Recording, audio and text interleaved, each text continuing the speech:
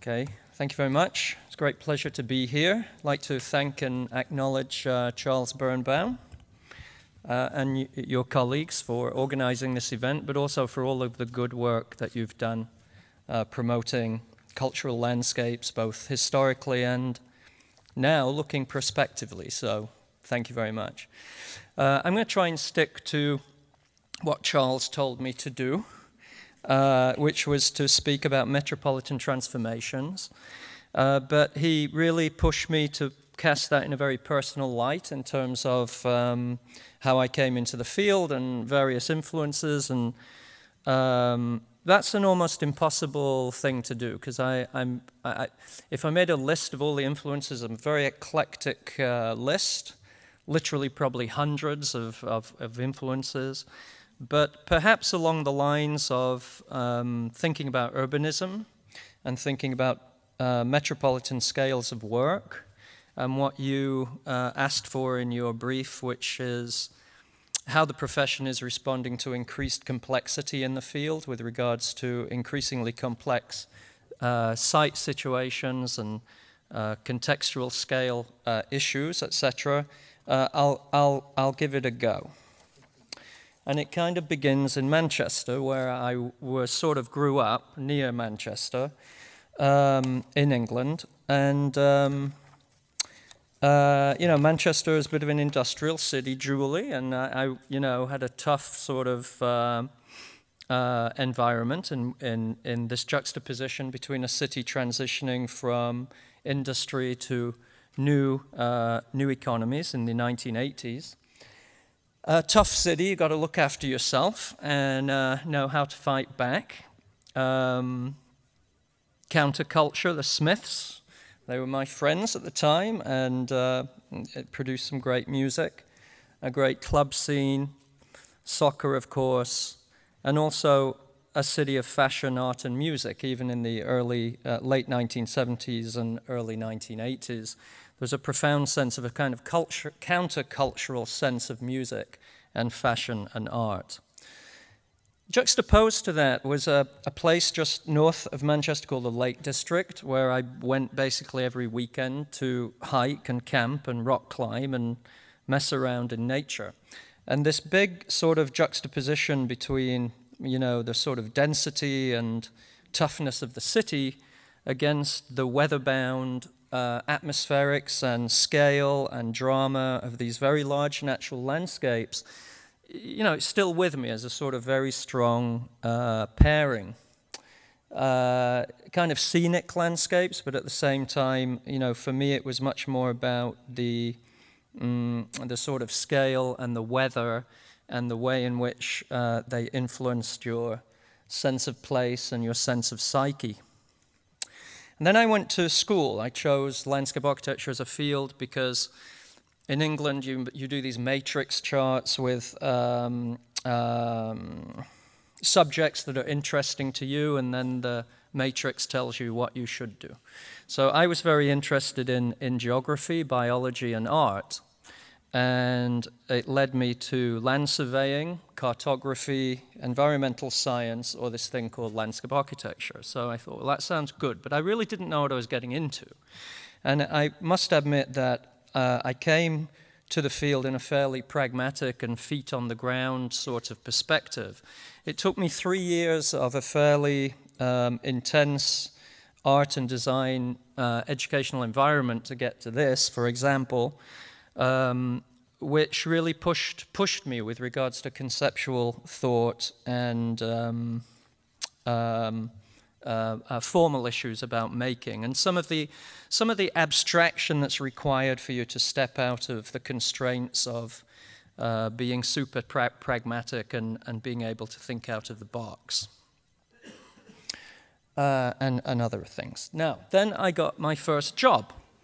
And this was with Richard Rogers and Partners in London for the Royal Docks. I was an intern at the time, so I knew nothing. But it appeared to me that no one else knew anything either. That this was the Royal Docks in south of London. It was once, a big industrial machine, now derelict and abandoned. It was about 1982, 1983. And Roger's office was tasked with creating a master plan for new urban development, which was to include buildings, new infrastructure, and new public spaces, and create a new urban center. Nobody knew what to do. The architects could only look at the buildings, and that, to be fair, that's all that their training had been about. A lot of the educational system in England at the time was about looking at houses or smaller buildings as part of an architect's education. All the landscape architects knew what to do was put trees everywhere, so they did renderings with trees everywhere. All the environmentalists knew what to do was to look for some bird habitat somewhere, put a big circle around it and say, preserve at all costs. And all the traffic engineer knew what to do is to move traffic in and out, 10,000 cars an hour at peak time, with massive parking demand. And there was no conductor, there was no orchestrator, there was no synthesist capable of understanding building issues, real estate issues, infrastructural issues, public realm issues, environmental issues. Not necessarily being an expert on all of those things, but being sufficient of a generalist to be able to help orchestrate, help synthesize a more intelligent approach. This is the Royal Docks today. Some of it's from the Rogers plan, but it's a fairly sad vestige today. It's got some dinky houses in the top, which seem completely out of scale, a massive exhibition center, which is fine when it's working, and when it's not, it's a very abandoned and dislocated place. So I came to Penn to study with McHarg, who was a huge influence on me, largely because of his personality and his sort of his whole shtick. But also, I mean, Design with Nature, you know, I actually had not read it until I came to Penn. The sort of message in Design with Nature and introducing me to things like Buckminster Fuller's Energy World Map here. You know, what was great about McHarg was that it wasn't just parks and gardens, it was big stuff, and it really had to do with the landscape architect playing a stronger role in terms of environmental politics and environmental issues at a very large scale. The stuff itself kind of blew my mind for a bit. Just being able to look at regional scale work. But one of the things there was this scaling idea, working from very large scale to mid-scale to a smaller scale. So the idea of nesting your work across various scales. The whole mapping stuff, of course, but also the science and the technology, or the understanding a greater level in terms of how natural systems work across these scales. And famously, the layering approach, or the idea that you could analyze these landscapes in terms of layers, you could attribute values to those layers, you could begin to do rational urbanization planning, rational metropolitan transformation, if you will, in a fairly rational and analytic way. At the same time, 1983, 1984, 1985, I was sort of blown away by this project, the Lavalette schemes, both Bernard Schumy's scheme and OMA's scheme, working with layers, but these layers this time were not analytic, they were not descriptive, they were actually projective. There was a certain autonomy to them. They didn't derive from the site, they actually derived from a future program. And I guess what sort of very impressed me at the time was there were 500 entries to this competition. The entries took the form of either looking modern, they were grid-like or strip-like, or looking pastoral, they were curvilinear and parky. And only Schumy and Koolhaus had a more strategic approach towards using geometry and form to organize program in a prospective and projective way, and to try to work with layering systems in a bid to promote a more heterogeneous mix, a more heterogeneous end result. And of course, it was cool to see landscape rendered in blue. And of course, the red follies, and of course, the built work. This scheme was even more influential in some ways. I thought that the intelligence of the layers, the way the layers broke apart the program, the way the layers went together to produce a fairly flexible field that was very capable of absorbing different programs and different uses at different times, and putting people and material and ideas into juxtaposition. This was a very powerful ideogram, the whole idea of the montage or the mise en scène of, and the juxtaposition of, a cornfield against sand dunes, against a golf course, against a topiary garden, etc. There are other precedents that were influential to me throughout the 80s and into the 90s along a similar line of looking at large-scale techniques for beginning to organize space and organize program. Broadacre City, of course, fantastic vision, integrating landscape and building and infrastructure. Le Corbusier's Venice Hospital, a fantastic project in terms of beginning to enfold the public realm and open space and architecture as one growing fabric. This is called a mat building, like a sort of a mat. Peter Eisenman did an interpretation of that Venice Hospital, which I obsessed with this project for years. I just thought it was fascinating in terms of his interpretation of Le Corbusier's work, but also the projection of these this new terrain that was sort of integrative, a topography, if you will, that was integrative of building and landscape. You couldn't really see figure ground anymore. It wasn't really about buildings and landscape. It was more about a sort of integrated topography. And a little later in Eisenman's work, the possibility of layering in order to produce representational content, what he called archaeologies. So the layers now were not simply analytic, as they were with Macquargue. They were not simply projective perspective, as they were with, say, Schumi and Koolhaus. They now had archaeological content and were beginning to create a possibility of reading and misreading. But again, a total breakdown and a dissolution of the typical figure ground configuration into a new sort of thick mat. Alison and Peter Smithson's work in the 60s and 70s, very powerful in terms of, again, looking at the city not as buildings and open spaces, but as a network or as a milieu.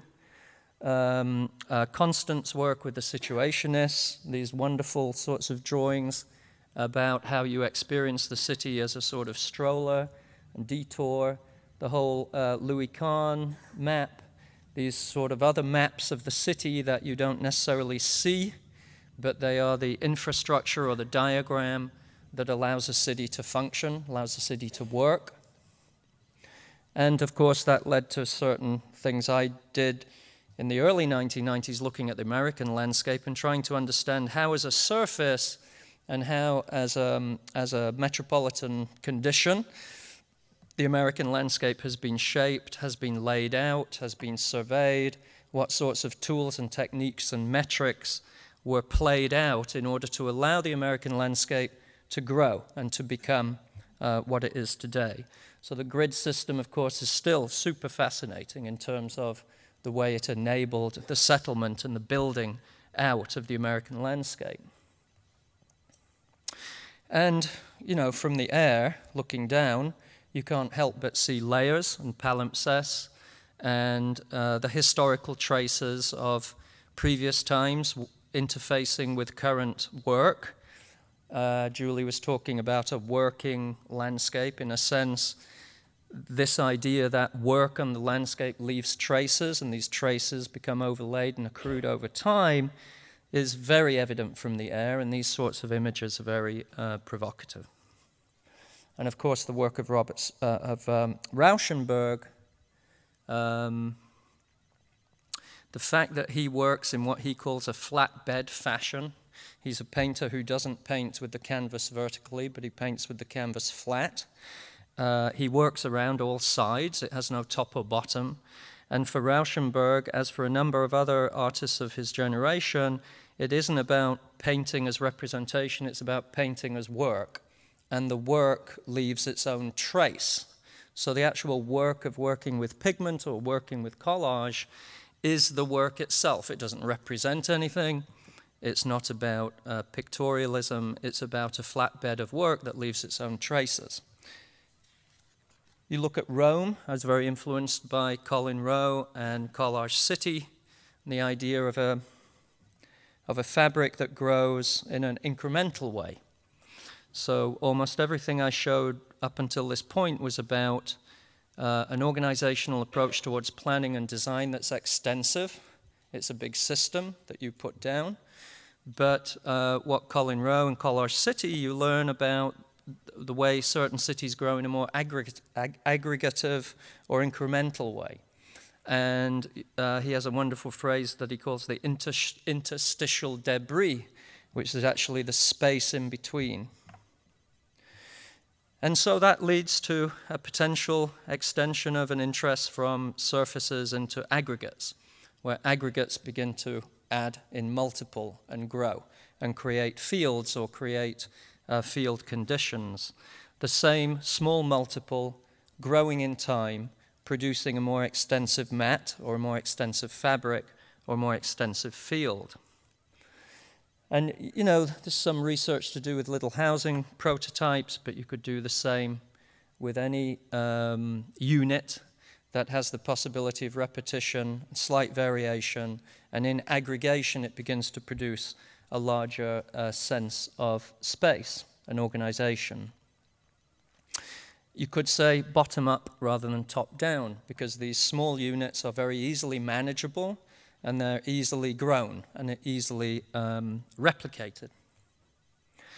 And finally, you get to the biological moment where this idea about surface, geometry, the organization of surfaces, from mapping to layout to aggregation, to the idea of a surface that's biologically living and is self-regulating in some way. So this image is an image of sweat glands. The silvery blue is a globule of water or sweat. If the skin is really hot, those globules will get bigger and there'll be more of them to try to cool the skin down. When the skin goes cooler and goes cold, the sweat will disappear. So this idea of a surface whose formal properties now are actually linked to its process. So beginning to understand form and process as something that's performative in time. So that's a really shorthand version of a lot of stuff. But to try to bring it to the Metropolitan condition, you know, I'm trying to show how I've had for a very long time a deep interest in horizontal systems of organization. You could call it planning. Some of those interests are analytic and descriptive, and in particular to do with describing the interrelational layers, the interrelational processes, a la Macquart. Some are projective and autonomous, completely autonomous, and more about creating new situations or projecting new programs, such as the work at La Villette. Some have to do with blending and folding and working more with topography, where building an open space and network systems become one synthesis, as in, say, La Villette, but also Le Corbusier at Venice, or some of the early Eisenman work. Some archaeological and palimpsest-like in terms of being able to have layers of content, layers of archaeology, as in some of the Eisenman examples. Some super pragmatic and just more like an engineering monolith, as in certain parts of the American landscape, which are just really extraordinarily pragmatic landscapes and pragmatic geometries. Some time-based systems of organization that allow things to evolve and change in time. Some organizations that are born not from extension but from accretion of small aggregates or small units in time. A forest is a perfectly good example of something that is grown up out of small aggregates. So the current tension that you see in many debates today between form and process, to me, is sort of, you know, it's not one-sided. You don't say, oh, I'm all about form, I don't care about process. You don't say, I'm all about process, I don't care about form. The two are absolutely interrelated. It's the precision and the detailing of the form that allows and guides and steers processes to be able to behave and interact in certain ways. So form and process are absolutely interrelated. This stuff, I think, isn't just intellectual or conceptual or sort of sidebar.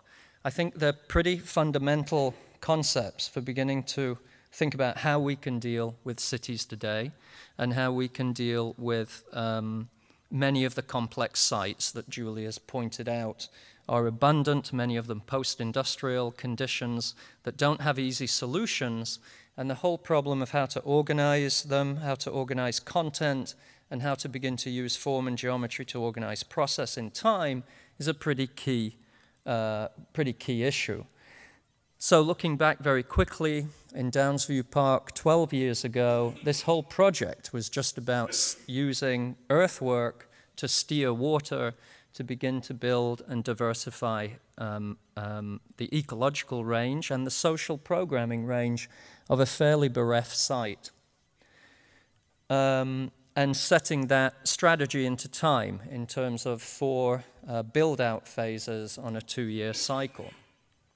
The same at FreshKills Park. Many of you know this project, but 4 square miles of totally ecologically bereft land with very sterile soil and a desire to somehow make this into a new public park. How do you do it? It's a massive, massive scale project. So rather than designing a master plan and designing something that resembles a park, we actually tried to design a process that could be layered, and those layers could produce a sort of series of techniques around which the landscape could begin to grow over time and self-evolve and self-emerge. With soil making ideas, tree planting ideas, and staging and phasing ideas on a critical path in terms of how this landscape could grow over time. And eventually, you know, beginning to make more places within it, but the main thing was the design of a method. Project I just want to take 3 minutes on. I know someone put up a sign, but give me a few minutes. Is this one in China, just because it's sort of a massive project that Field Operations is leading. It's a city for 2 million people. We won this competition against firms like Foster and OMA. It's for a city and involves buildings and streets and infrastructure, but our whole basis for developing this scheme is around the landscape and around the environment around which this city could grow. It's just to the west of Shenzhen. Shenzhen is looking to move its district to the coast. This is the site. If you overlaid the site on Manhattan, it's that big. They want it built out in 10 years. So the first problem is, how do you organize and break up the site? So we took 5 streams that are all polluted at the moment, but they become the big armatures for organizing the site. But they're designed to be super wide. They're several hundred meters wide, a couple of kilometers long. They actually become water machines, big biological landscapes. The water from the surrounding lands and from the urban development goes into these machines where the water is retained and processed before going into the bay. And at the same time, the fingers become great parks. They're also designed to have paths and fields and surfaces and amphitheaters.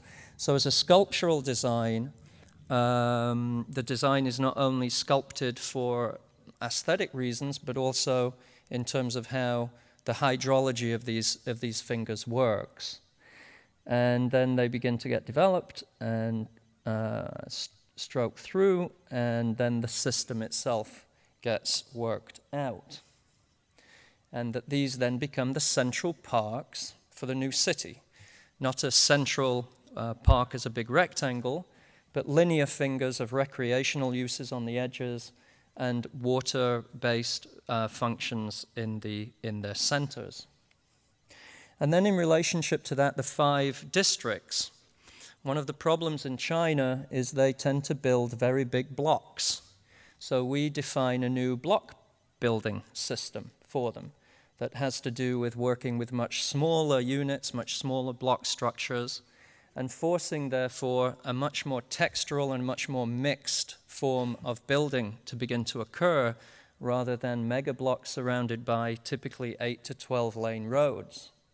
And then even within a block, the block starts to begin to be developed and worked. And then we have these codes. Now again, I just wanted to make the point here that this is a little bit like a forestry management diagram to me. Instead of mapping out species of trees in time, we're actually mapping out how the buildings should begin to be built and grow in time to begin to build the fabric. So it's a fairly ambitious project. It's happening. It's very exciting. But what is really cool is the landscape is being built first. It's the landscape infrastructure that they've agreed to build first, not the roads and the buildings, and then the landscape will come later. But as the thing that comes first to bring quality and to bring control to the site. I was going to talk about the High Line, but I'm being told to stop. And I just will say one thing about High Line. There's sustainability stuff down. How does the High Line relate to all of this? Well, one way it relates is that in many ways it was conceived as an organizational system. Sure, there are places. The places have tactility, and there's a lot of design and attention to detail and craft as to how places are made. But first and foremost, with regards to a respect for what we found on the High Line, the initial response, given the tightness of dimension and the need to create a path, was how to build a system that would be a little bit like a railroad engineering mentality in terms of how that system could be reproduced and could play out flexibly across the length of the line. So this paving system actually has a lot of thought behind it in terms of how it's made and how it works and how it offers flexibility in different locations and responds to different things, but allows at the same time for this sense of self-similarity to remain. And then the actual technology of that in terms of having permeable joints or open joints where we can collect the rainwater and allow the rainwater to begin to irrigate the planting beds, and some of the techniques and technology around which that surface gets made.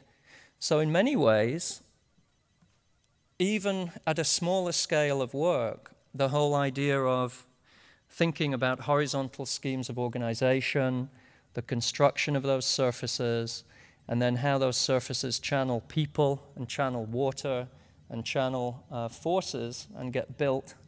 This is a really good image to end on.